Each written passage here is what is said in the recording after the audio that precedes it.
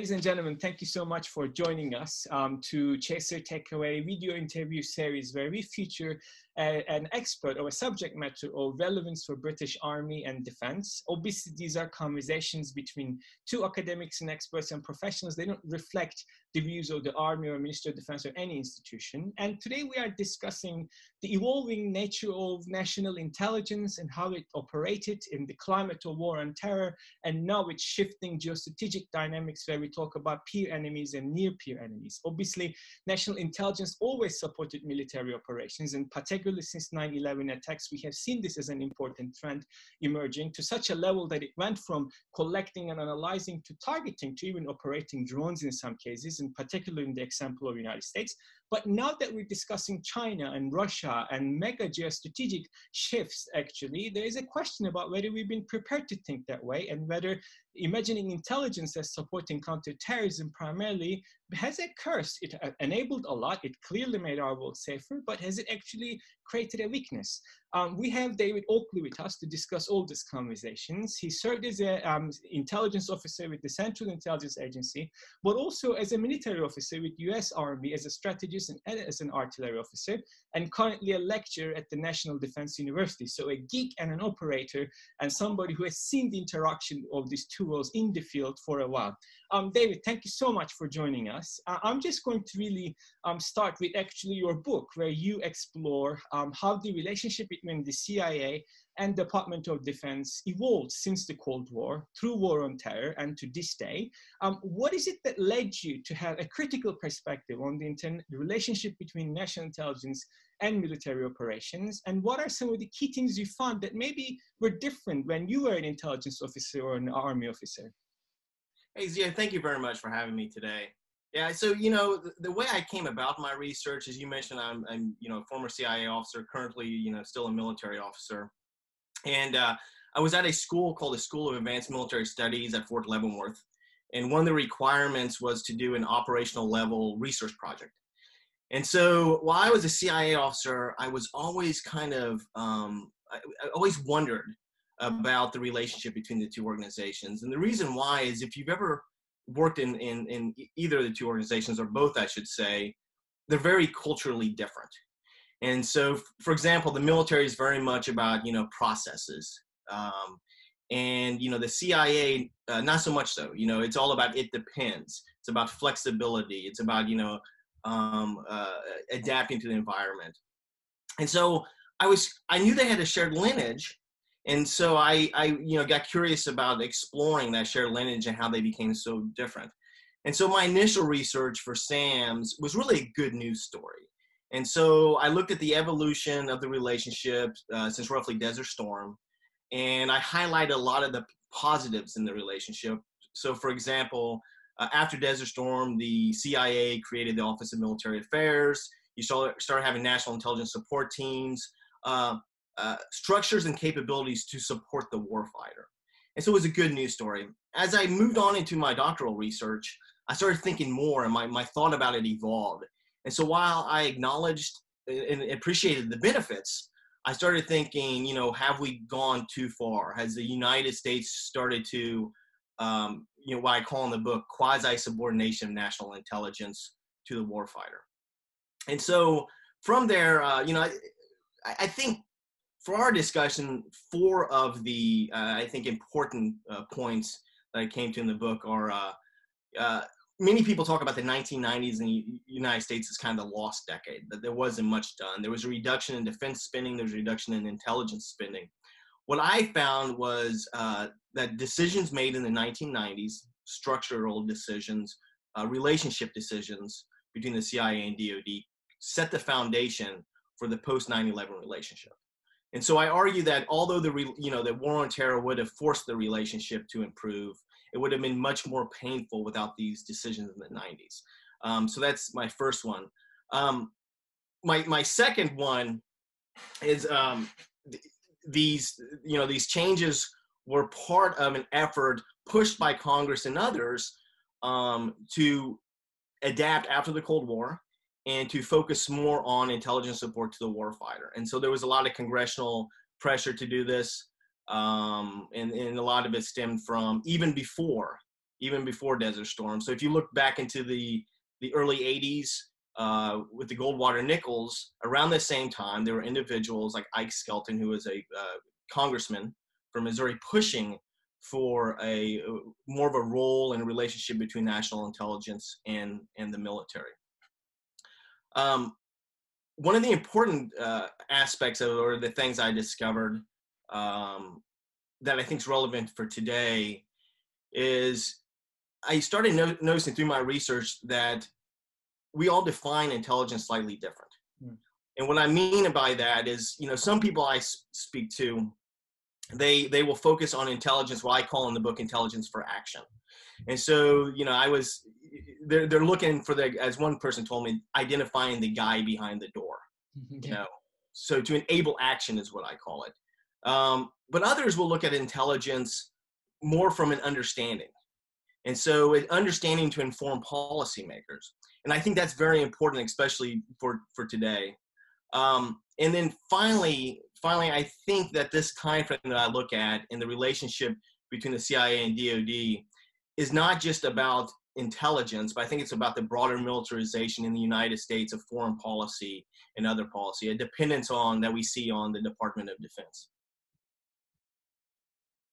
Yeah, David, I think that point about a vision of intelligence as an enabler of hard security and defense responses versus the role of intelligence as kind of scanning the horizon, making sense of the days before they happen. Obviously, it's impossible to forecast the future, but you do need people whose job is that strategic thinking, that strategic analysis, and paying attention to clues. And it often felt like, if you look at the war on terror era, our immediate hard security response has been driven by meeting the challenge of jihadi violence, and whether it is in Afghanistan, Iraq, or globally, from a counter-terrorism and counter-insurgency perspective. But even our military peers, like in US Army and British Army, overall NATO, since particularly maybe 2014, maybe with the Ukraine question, even a bit before that, we have realized that actually, while this is a real threat, and you know how to deal with this to a certain extent in terms of the hard security responses, not so much so political, we have kind of taken our eyes off the ball with other challenges like Russia, like China, or adversaries that are peer enemies and near peer enemies. So if you think about intelligence beyond targeting, profiling individual terror suspects or terrorists, into developing networks for collection within some of these states, or analysis of those states, or reading the times, have we taken our eyes off the ball? And in other words, this different expectation from intelligence, has it ended up becoming a national liability that pushed us to adopt into what our adversaries are doing much later than actually it could have done if we had stick to traditional role of intelligence rather than militarize it? No, I think so. I mean, you know, I remember speaking to a friend of mine that was a senior leader, and it wasn't even on pure competition. He, you know, when I was asking this question during my research about, you know, what are the costs of focusing so much on counterterrorism or supporting the military, and he brought up the Arab Spring. Because I can tell you why we missed the Arab Spring, because we were so focused on the wars in Iraq, Afghanistan, and counterterrorism. And I think this, you know, this recognition of kind of the broader trends, or the flows of history, is one way to put it. I think when we get focused on the here and now, on more of a tactical type of mindset, we miss those big things. Dr. Greg Treverton used to be the National Intelligence Council chair. He has a great discussion, one of his books, between mysteries and puzzles. And he talks about puzzles as, you know, you get that secret information that's knowable to enable you to take an action. So, you know, a puzzle is, you know, where are the missiles located? Where is the terrorist head located? We identify that, we can now take action. A mystery, on the other hand, is there's not this secret information. It's more about broad understanding. And I think we've invested a lot, and we've gotten very good on puzzle solving, how to find information to take action. But I think at the cost of this broad understanding the mysteries and what might lie ahead. And it seems to me, I mean, from as an outsider perspective, it's quite a relevant question because currently, for example, we're facing the question of the pandemic, right? And some of the media reports have suggested that the intelligence reports or even diplomatic cables from China already were signaling to the fact that the scope of this virus and its spread wasn't necessarily as being portrayed by China or worded by World Health Organization. But I think the current pandemic itself, for example, is a fascinating case study to think about an immediate development that is not necessarily a black swan. It was in every national security assessment. I think it was Frank Hoffman who said this is more like a pink flamenco rather than a black swan. This was coming, but it did happen. But I think it poses a lot of questions on both the current intelligence operation frameworks and orientations, because this is a global challenge now that perhaps even those of us who spoke about this as a possibility didn't necessarily foresee to the depth of it. And then also the future of intelligence orientation. I mean, some people are already arguing that, for example, the pandemic is going to force US government and DoD to see the home domain as a fundamental aspect of their work and maybe roll back some of the global presence or orientations and some of the military reforms too. How would that impact current intelligence and future intelligence? I mean, the pandemic and the possibility of such pandemics emerging again shortly. Yeah, I think, going back through like the National Intelligence Council writings and even some in the UK, people have been talking about pandemics for a while. I mean, the United States had its first, pandemic influenza plan, I believe, in like 2006. Yeah. And so I think people have seen this on the horizon. With that said, although we knew it was a possibility, I don't think we understood the repercussions, and there wasn't a lot of discussion between those who understood as a possibility and those who had a role in preparing for that possibility. And so, to me, I think what a lot of that boils down to, at least in the United States, we've had this very kind of narrow definition of security. And this is something scholars have talked about for a long time. What is security? And I think in the United States, we look at security from, although we've had Homeland Security and stuff like that, but even Homeland Security was developed because of terrorism. Most of it has been focused on protecting from an adversary, whether it's a state or non-state actor. I think what the pandemic raises in my mind is what is really more of a threat to the livelihood, the well-being of a nation? Terrorism or a pandemic, which you look at the current one, in the United States, over 1 million infected, over 60,000 dead. You look at businesses, you look at all the effects of this. I would argue that the pandemic is much more of a security threat to the United States and its future. Now, I want to be cautious because usually in the United States, when you say security, we normally say, okay, the solution is the Department of Defense. And this ties back to my book a little bit. Just because it's a security issue does not mean the Department of Defense is the solution. I think, just as we've militarized our foreign policy, we run the risk of militarizing our response to pandemics and stuff. So instead of, I get really a little nervous whenever I see former generals like General Honore on CNN interviewing them, because I think in the Americans' mind, the solution is, hey, let's establish a joint task force and let's send the military on and deploy this. And I don't think that's the right answer. Military has a role. There's a lot of capabilities the military can support, but there's individuals who understand and are better postured to understand what the solution is in something like this. And so, my argument is, instead of, saying, okay, let us militarize this solution, why don't we expand our concept of security and invest more in HHS, invest more in, Department of State, because there is, the other thing this pandemic has brought up is this just isn't, as much as we'd like to close down the borders, as policy, this is an international phenomenon, and we have to have a international response to it, and we have to ensure that those partnerships are in place, the planning is in place. Yeah, and David, I think even in this pandemic episode, right? So there is still that question of okay, you have the deep tells, the collectors, the input coming from all sorts of directions. But in the end of the day, how they're analyzed, put together, communicated to policymakers, and what they do with that information kind of is the main challenge. I mean, a few people have written articles arguing that the responses to pandemic reflects an intelligence failure, but if intelligence is already there, is this really an intelligence failure, or is this actually a policy failure? But it seems to me, currently, given the fact that we have so much open source information, right? We're not really suffering from lack of information. On top of that, you have the signals intelligence or all sorts of communication capabilities within the 5-5 communities, right? US is advanced, and the UK and our partners in Europe and Australia and New Zealand, etc. On top of that, the human intelligence aspect of it, which again, will give this group of countries in 5-5's superb network of people who are happy to or willing to share information.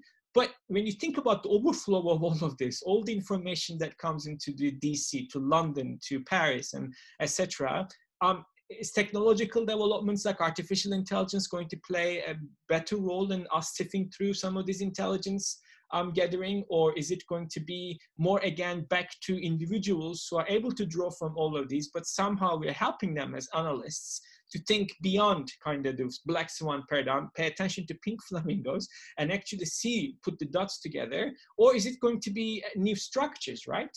I realize my shadow is expanding because somehow London has started to give up on the sunshine in the middle of this conversation. Or is the answer a new structure, right? Do we need to create new entities, new bodies, or do we demolish 10, 15, 20 intelligence agencies or intelligence routes countries in 5-5's community have? Or are we just better off leaving it as where things are? It's just that we focus on individuals in this process. So, you know, I'll begin because I think you raised an important question. In my mind, the difference between collection and analysis. And so I've been reading a lot. Well, I'll begin with you know, the intelligence failure. I don't see it, if from what I'm reading, this has been a warning. I don't really see it as an intelligence failure. Yeah. You know, it seems like people were aware. Now, I think, you know, to the degree that they were aware and the degree they were warning, it will take some time before we know that. But back to the analysis and collection. You know, to me, I think I was never an analyst, but it seems to me, and this is back to Treverton's puzzles and mysteries, if we really want to generate intelligence for understanding, if we really want to know the mysteries, we have to strengthen the relationship between the analyst and the policymaker. We have to, you know, the analyst has to help the policymaker understand not an issue, but how that issue rests and nests with the broader world and other issues. Yeah. And so we've done a lot of, within the US, we've done a lot of increasing the relationship between the collectors and the analyst. And you look at the CIA and their, the way they've restructured has focused on that. But although that's helpful, I think, for taking action, I don't know if it's as helpful for informing policymakers, creating this understanding for policymakers. And so that's one thing. When I look at, you know, I've been reading some articles on the role of human intelligence. I'm very cautious because whenever I think of, and this goes back to to the mention of the difference in how people perceive intelligence. From my experience at the CIA was in the director of operations. And I was always taught that, you know, intelligence, you know, to deem something intelligence, it had to be clandestinely acquired. And so what that means is you don't send out, you know, finite resources, human resources to collect information that you can get in the open, right? You don't want case officers out taking polls or, you know, going out and asking, risking their lives to, you know, get, or risking their assets' lives to collect information that's open source. You mean Jack Ryan is not a real character? Is that your... So yeah, the ultimate operator geek. Yeah. But so for the collectors, you know, we don't want to change, you know, intelligence needs to be very narrow for the human, right? It's information that cannot be sought in the open. You need that clandestine capability. Now, for the analyst, though, the analyst needs information that's not only secrets, but that's open source, that's in the media, that's collected from different places. So their definition of intelligence will be, in my view, different because their purpose they're serving is different. And that definition of intelligence is guiding that purpose. regarding structure, what I fear, and I think an example would be our response to terrorism in the United States. We created a lot of structure, and they've done some great work. Stuff like the National Counter-Terrorism Center stuff has done some great work. But it does become problematic that when we adjust our structures to respond to the latest issue or the latest flavor, and we get hyper focused on that. I think what I would encourage is, maybe we need to think more of a breadth of expertise collectively working together to generate this understanding among like analysts, instead of creating individual stovepipes.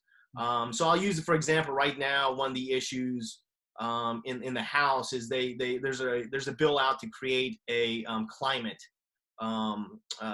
center in the intelligence community. And I always think to myself, I think it's positive that the analysts, again, we don't want human collectors going out collecting, climate samples or, climate data. But I think it's great that the analysts are considering it. But I don't think it should be stovepipe. I mean, I think this expertise and this knowledge should be spread out, because the way it affects one region will if it leads to war, if it leads to, movement, migration of people, in one region, it's going to be quite different than in the other. So you need this broad knowledge and understanding across the different areas. And that is much different than how it might affect the homeland. But I think you don't create a center then. You then spread out this talent in the organizations that have that understanding. As for the technology question, I haven't really researched AI and technology, but I do read about it. And it seems to me, when you have the data out there doubling every 2 years, that you need to have some AI support to the analysts to go through the information, because there's so much information overload, right? And so you need that technological help, but you still have to depend on the analyst. And so while I think it's good to have, like in the United States, we have something called AIM, which is an initiative within the intelligence community to enable the analyst, you still have to depend on the analyst. I mean, you still have to train analysts who are broad thinking and understand not just their issue, but how their issue is in relationship to other issues. And part of that, it's interesting. I always talk to my, most of my students are practitioners. Well, I should say all of my students are practitioners. And one of the things we always speak about is we discuss understanding the environment. And we became very good about appreciating, or better, I shouldn't say very good, but we became better about appreciating the environment when it comes to the other. And so, we talk about socioeconomic and the other. We aren't very good yet at analyzing ourselves. Yeah. And understanding how we ourselves, our institutions or organizations, our interests affect the way we see the problem and the possibilities in responding to the problem. Yeah. Definitely. I think half of interpretation is the object you're studying. The remaining half is actually you, what questions you're asking, what methods you're deploying, what insights you're inferring to. It's a lot about you as much as it's about the object. Thank you so much, David. This has been a very rich conversation.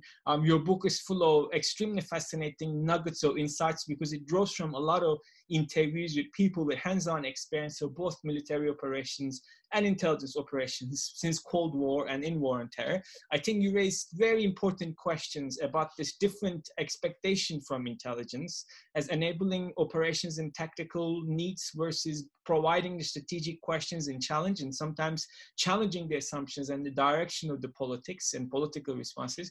I think our conversations in Europe that are highly relevant for us. And thank you so much for your time. And thanks to everybody who watched us. And if you want to watch more videos like that, do check out www.chacer.org.uk on our website. Thank you so much, David. Hey, thanks, Ziya. I really appreciate it.